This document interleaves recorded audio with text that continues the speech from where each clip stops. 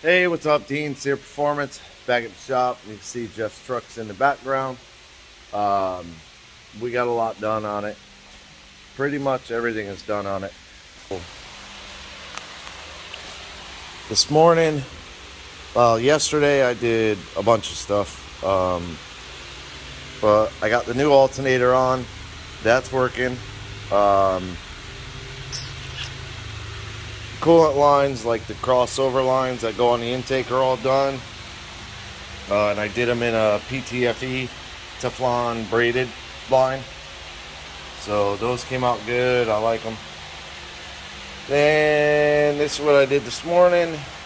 I had these 90s here and that coupling. I just ordered a piece of pipe, this piece of pipe. And this thermostat housing, this is like a Spectre swivel one. With the old thermostat housing, it actually hit the fitting, so I literally couldn't put the fitting on. And then I was debating do like a threaded 90, you know, an AN threaded 90, and put it over there. And I have one in a smaller size, and even that, the nut on the fitting would still hit. So I decided instead of trying to finagle this somehow, we'll get these lines to match. They're just straight fittings in every corner with a 90 in every corner. So you could literally take the hoses off, turn them around. You could probably flop them side to side. Not sure that one is longer than the other. So I ordered this. It's fairly cheap. And I ordered this piece of pipe. I didn't have any more. This piece is what I had left, like maybe 2 inches longer than what's in there. So I got that on with the T-clamps all bolted in. That looks a lot better than his like weird factory hose that was on there. I don't even know where it is. It's on the shelf. In the other video, the headlights are all done. I don't know if I mentioned it, I gotta tape all this up, but I left this wire here. This is the low beam, and I left it really long and then heat shrinked it over on itself, because if he wanted to add in like an LED or something to come on with the headlights, then he can wire it right into this, and then just ground it to the chassis. So that worked out good. I'm gonna move the recovery tank to the other side. There's no point in having it over here. The dash is still in. We did all that. I also finished, I got the cap on, and the rollover vent is in there. You can see there's like a Teflon washer under it. So I had to take the tank all the way back out, drain it, cut the AN fitting off. It's in the bucket.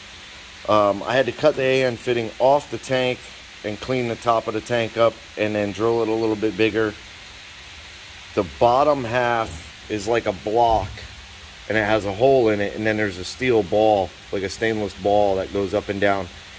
And then this threaded fitting on the bottom of it, it's almost like a female flare. So the ball seats in that flare if ever the truck was to roll over.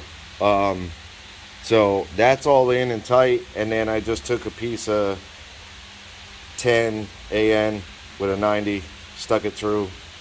That I thought would have been 180 degree, but that's too far away, because I thought I was originally getting like a thread on one that would have threaded on like the fitting on top of the tank, and it would have been tall enough to do like a 180 and stick it down there. But yeah, I jumped the gun on that one a little bit. I got his box with all his stuff. This is the cam card. This is the dashboard bolt. This is all the extra nitrous fittings. I put them in a little case for him. And what I did was, you could see the barcodes are in there, but it gives them all the jet sizes that he has. So that's a 57, that's a 63, 33, so on and so forth, all the way down to a 19, which I believe the 19 is in there on the fuel side, because it's fuel injected, has a higher pressure. You need a lot smaller of a nitrous jet. So we got all that done. Side panels, done. Front bumper, done. Let me get it in the air and I'll show you a couple of things I did underneath. Okay, so underneath, I actually took the shifter cable that was routed over because I put his shield back on. Well, I put it on. He got that with the first Power Glide. But with it, you can see the hole for the cable to come to this side was really binding the cable. So I took it out and I fed it over and then looped it back. I got the P-clamps on right here. They're holding the transmission lines, the battery cable, and then there's the relay with a fuse that I zip tied so that he has access to it for the transmission fan, cooler fan. So this green wire I actually ran up. You see it goes all the way up and then it shoots up the firewall and it goes to the Holly harness to the fan 2. So output number 2 is what that one is connected to. This way we can set an on-off temperature for this fan. It's based off of the engine temperature, but I took and I lowered it to, like, I think I set it to 130 or 140. So this fan, I think it might be 140. This will come on when the coolant temp of the engine hits 140. It'll kick this fan on. And then when the engine temp is 130, this fan kicks back off. So it doesn't work off transmission temperature, but it should work just as good. Being that I set it really low to the point where he won't really be driving the truck at 130 degrees, maybe just cruising it. So he shouldn't have an issue of like heating the transmission fluid way up. And that's pretty much it for down here. That's the rollover vent. Comes under, and then I put a piece of heat shrink just so it doesn't blow the braid apart. So that goes under. This fuel level sensor, it's been hooked up, so it is wired all the way up to the front. I got some zip ties to put on. I also, which now I'm gonna have to get the ladder. Oh, the ladder's there. You can't see, I mean, you can barely see up in the corners. There are 2 small LEDs, so we'll shut the light off. And you can see without my flash, it's pretty dark in here. There are like janky skylights. But if we take the old parking lights, that's all we'll go on is the parking lights. Ugh.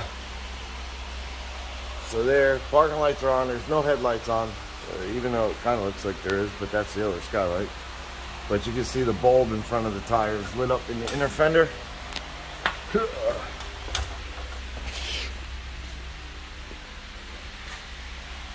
can see the tail lights are lit up, and he's got 2 license plate lights. So, and they're pretty bright. They work good, you know, and they're hidden and stuff, so that's good. And basically, all I did was drill a hole in the fiberglass, and then those kind of shove in, or like push-in bulbs, so they almost have a taper to them. So as the farther they go in, the tighter they get. But being that this is fiberglass, I went ahead and put like an epoxy behind it, and it also like covered up the bulb. Like how you can see, it's really not lighting up through the bulb, it's lighting up through the fiberglass because the bulb is so bright. And I did that on both sides. Prior to me putting that stuff, like the bulb like shined out. You can kind of see there's a little spot of it, but they work really good. Let me get the light back on.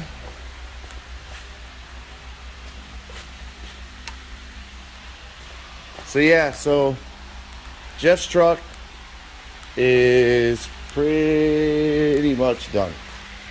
I gotta put water in it. I've had the radiator draining. It's empty now. So I just got to add the water into it. Oh yeah, that's the side marker light. So this bulb goes all the way up to the fender.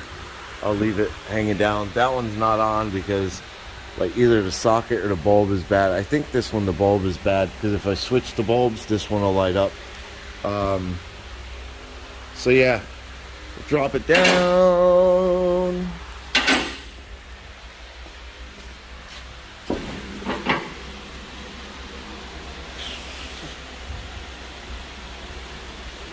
Put the lug nuts back on.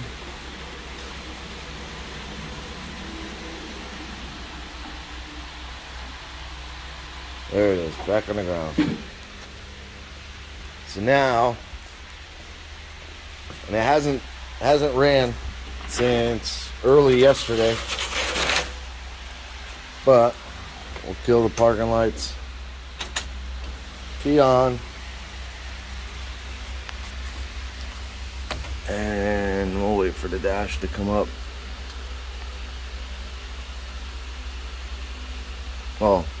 Oh yeah, there it goes. So the coolant's at 96 right now. It's at 96 degrees. The intake temp's 82. That's the top of the throttle body just because it has free air above it. So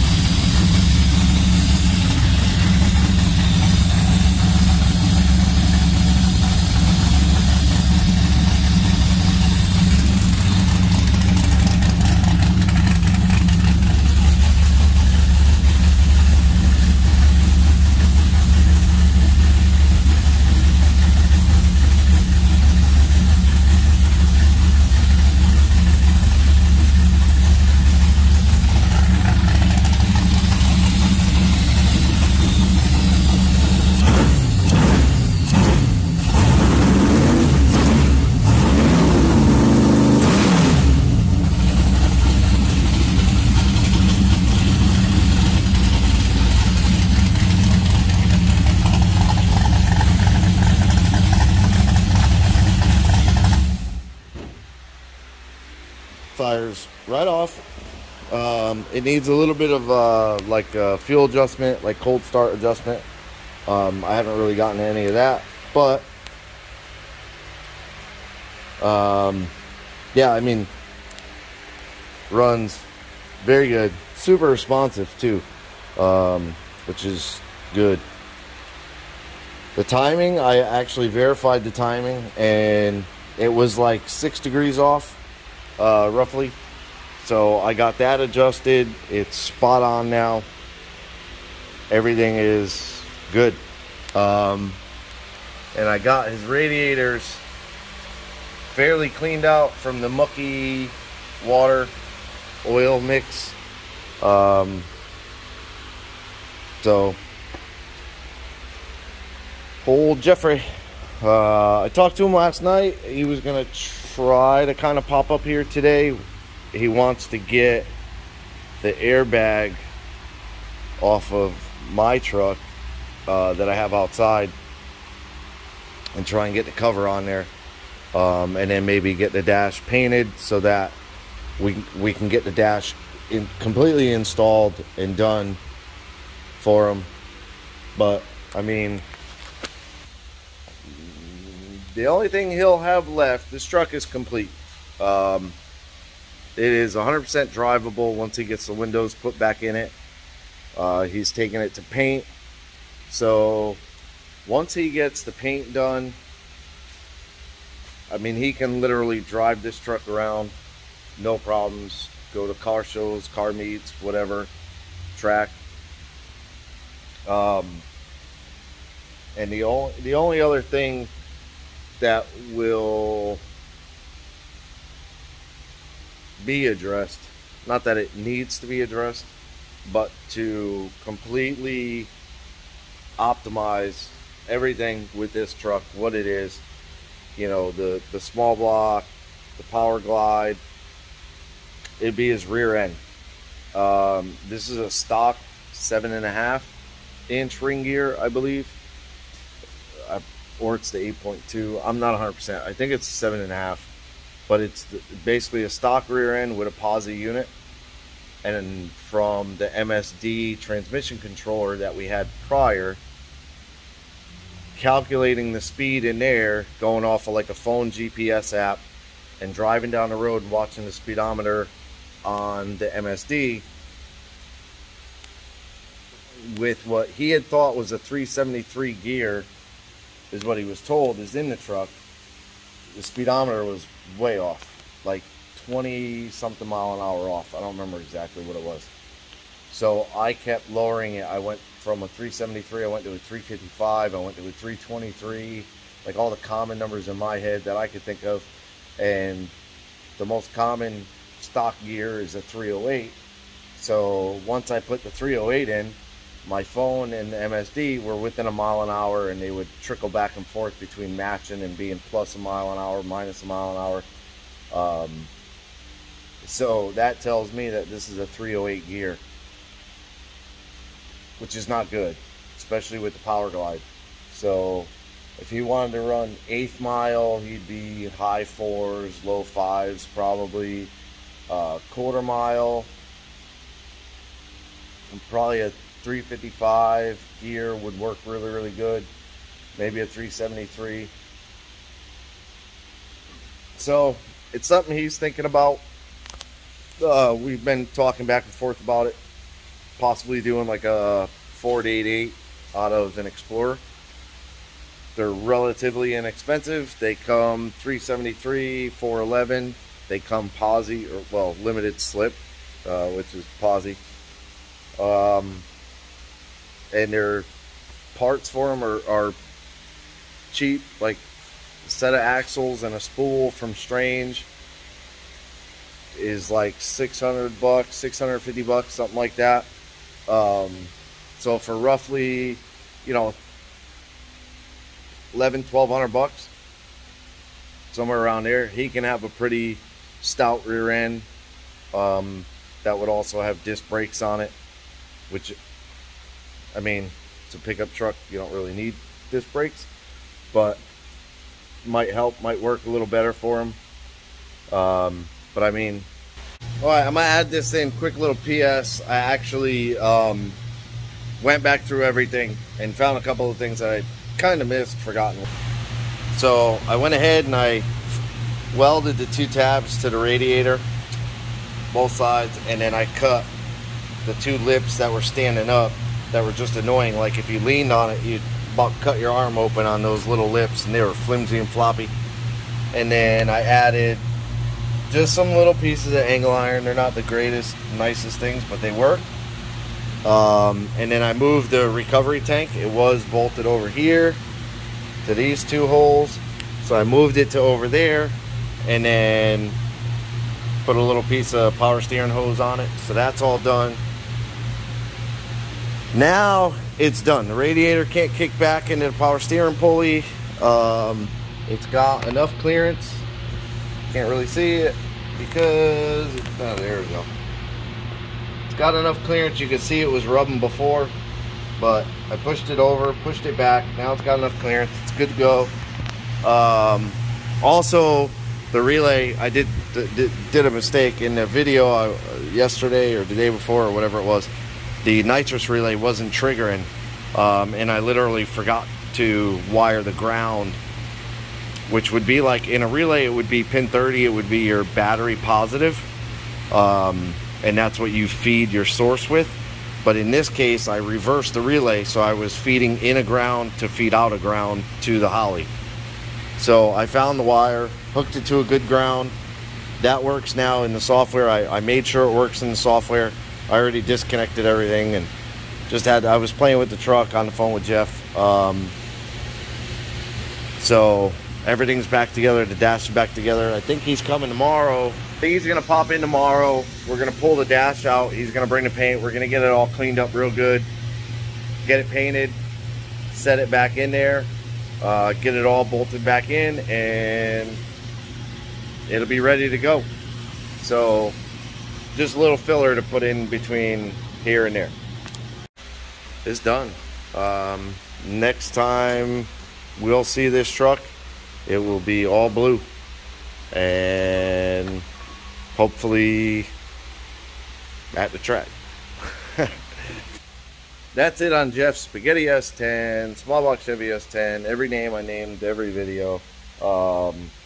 Appreciate you watching. Do me a favor, hit the thumbs up, hit the subscribe, hit the bell to be notified of the new videos I post. I try and post as many as I can. But I appreciate you watching. Have a good day.